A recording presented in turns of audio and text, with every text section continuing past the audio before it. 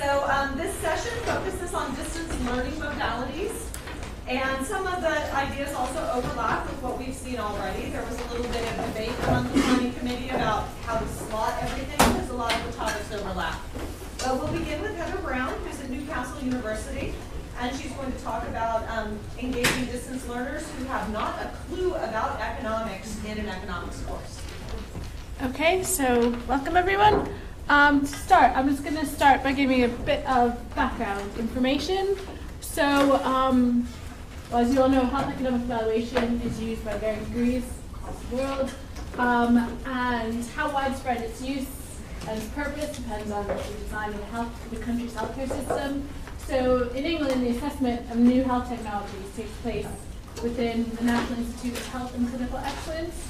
It's the acronym NICE, and it provides national guidance on the effectiveness and cost effectiveness of new interventions in the NHS. So it produces guidance for public health, health technology, and clinical practice. So because there's such a wide remit for health economics, there's a lot of interest from healthcare professionals to learn about health economics so they can kind of understand what's going on and perhaps conduct basic economic evaluations.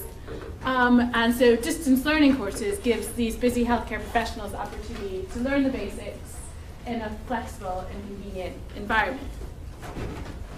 So some of the challenges of distance learning are, as was discussed in the last session, is many healthcare professionals have no experience of economics, and that includes the quantitative skills that go along with a lot of economics teaching, and their busy schedules means that they might need to engage the material in short bursts at times when convenient for them, which could not be conducive for group work or lots of other types of learning for traditional undergraduate or graduate courses, and therefore discussion engagement with fellow students can be difficult, which can make the course seem a bit isolating, and then sometimes students disengage from it. Okay, so what I'm going to talk about is a distance learning course that I developed it's a master's in oncology and palliative care, so it's all people who are working in some aspect, mostly nurses and some kind of clinician as well. And so this is our course website, which we have a platform that also feeds into Blackboard. So it's a 10-week course. And so first I'll just go, this course has been running for 3 years, and first I was just going to briefly discuss some of the things that we found that didn't work. So basically what we found that didn't work was setting weekly questions on a topic, and then having students kind of post on a discussion blog, because basically what you had is only a few people who were highly motivated and potentially had some experience of economics who would contribute, and then everyone else just wouldn't do anything. And then kind of the marks reflected this, so you had a few people who did well and the rest of people who either just passed or didn't pass. So then, after we found that out, what we did is we changed it. So we added a 10% participation mark. So this then would force people to participate, and it's a very rough mark. So it basically is how many times you sign on online and post something. So if you sign on, say, 5 times, then you get a 50% out of the 10%. If you sign on all 10 times for the 10 weeks, then you get 100%.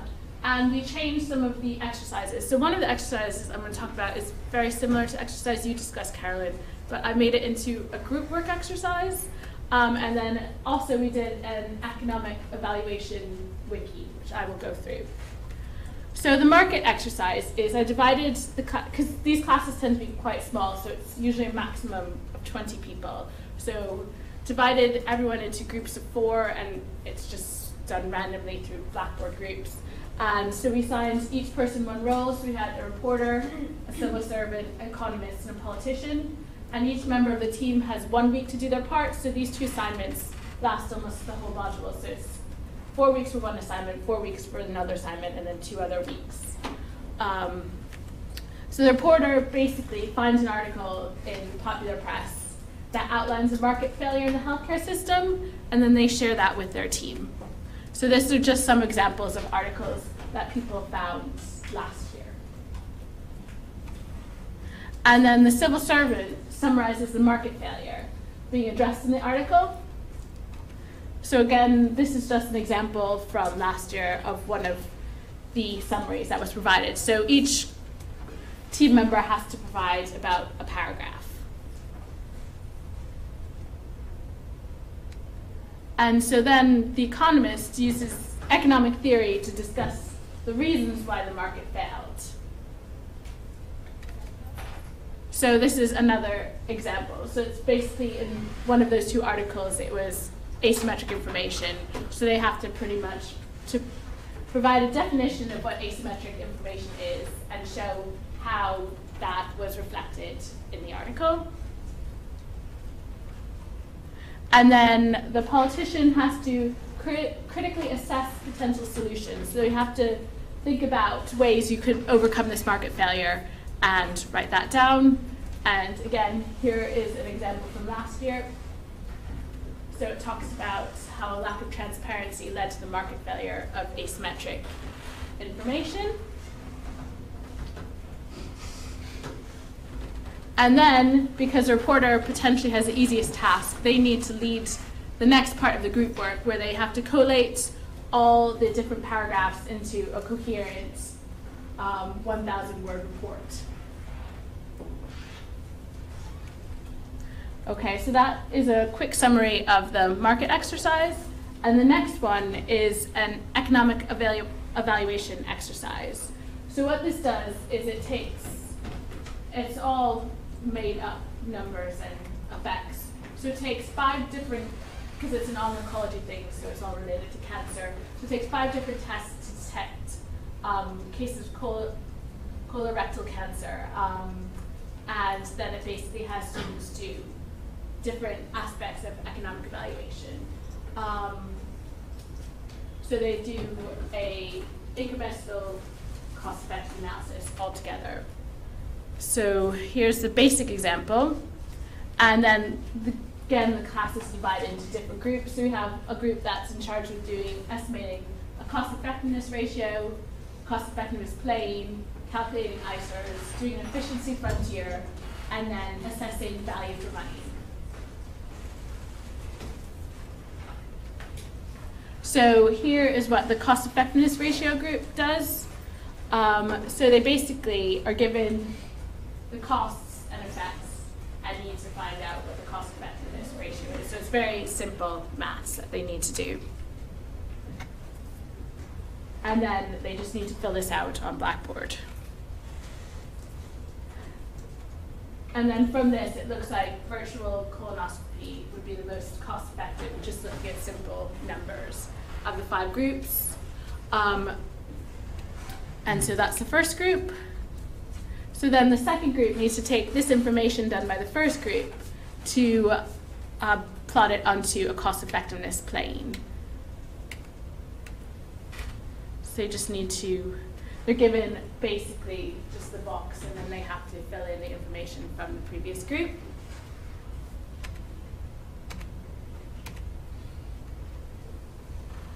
And then this just gives them some understanding. So this is on there of what it is that they're doing.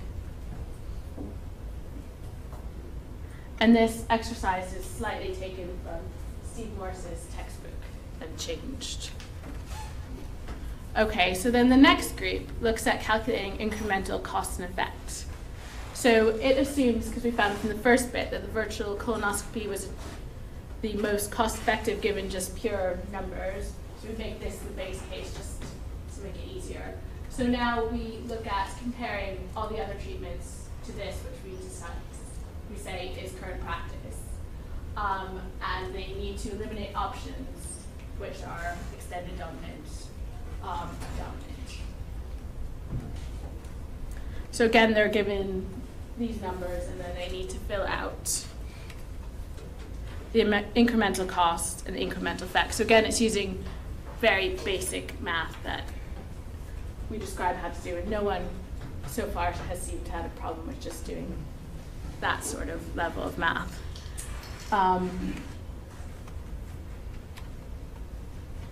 And then the final thing is they have to calculate the ISERs, accept, and to identify that this strategy is dominated, so they don't need to bother doing for that one compared to the others. And then the final group looks at drawing an efficiency frontier to compare multiple screening strategies. So it's just looking at alternative ways of illustrating cost effectiveness. So that is just sort of, these lines here are what the different, is what the group needs to fill in. And then they can compare that to the cost effectiveness plane, see how they're different, and look at just different ways of illustrating cost effectiveness. So then finally, all together as a group, so this is the whole class getting together to think of kind of, if they were tasked with doing this at work, what they would, information they would need, and kind of what would be their takeaway message from this exercise. So some examples of what people said is talking about value for money. So it's all to do with the willingness to pay. So that's kind of saying that that wasn't presented in this exercise. They don't know what the threshold is for what, you know, if any of these policies will be adopted, because you need to have a threshold to determine if it is cost effective or not. Some of the other ones just said, because they found for the first bit, virtual colonoscopy, so they're like, well, we'll just go with that. There's no point in doing all the other bits, because that was there from the start. Some of the other points that raised is kind of looking at, so this is all about screening, but saying, but after the screening, what happens? So then how much does it cost to actually treat colorectal cancer? Is it worthwhile to have the screening program in the first place? Another thing that's been mentioned is uptake of screening programs. This just looks at cost, but it doesn't say how many people who would be offered the screening would actually go through with it. And the same thing is in the idea of false positives and false negatives. So how well do the tests pick up actual colorectal cancer, and how might that impact on future costs? So why do I think these exercises work? Well, the participation mark definitely acts as an incentive. So there was a huge change in how people participated once they had the mark. And because it's the online environment, which restricts what you can do, found that putting this in a weekly timetable, that seemed to work, because people knew that they had a week to answer the questions. And from you can look at the times that most people signed on about 11 p.m., but they did all manage to do it at some point during the week.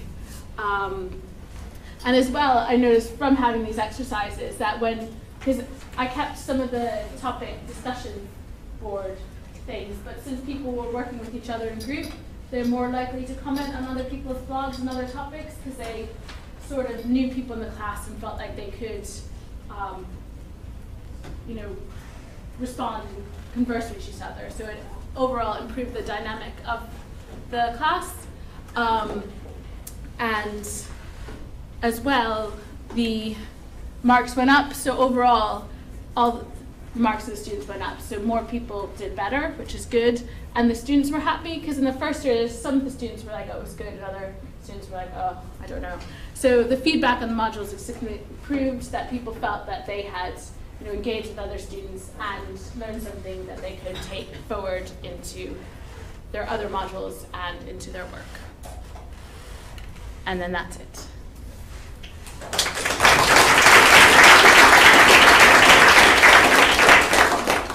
So we have time for questions or comments?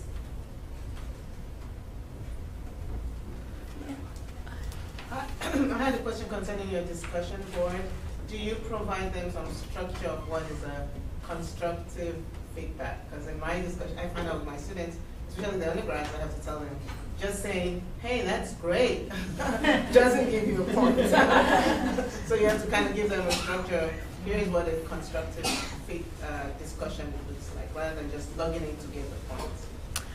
I haven't done that, but these are all master students, and they've all been working, so I haven't had that where, you know, they seem to already know that. And this module can, because it's a 2-year part-time program and it's in the 2nd year, so they've already been exposed to some of these things, so it seems that issue hasn't arisen yet. It's an undergraduate issue.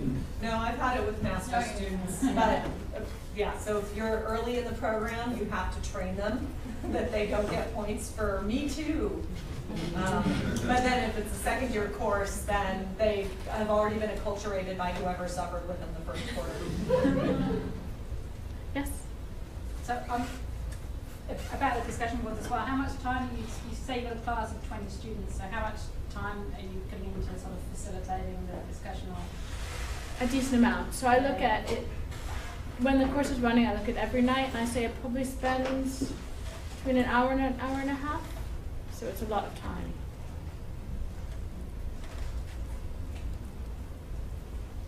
What kind of training did you get to set this up? They didn't teach this back when I was in graduate school. I developed this course as part of, they have in the UK, it's Higher Education Academy, where you have to do, when you start, you have to take this 2-year program to kind of learn about teaching. And the first year you do kind of different, it's like a 2-week thing where you do basic stuff like feedback and learning outcomes and things like that. And the second year you do a project. So this was my project. So I had someone in medical education who ran the distance learning kind of modules at Newcastle University, who was my mentor, and they kind of looked at all the things and helped me develop the course. Excuse me, can I just get that right? Every single starting faculty member in the UK does this and gets this?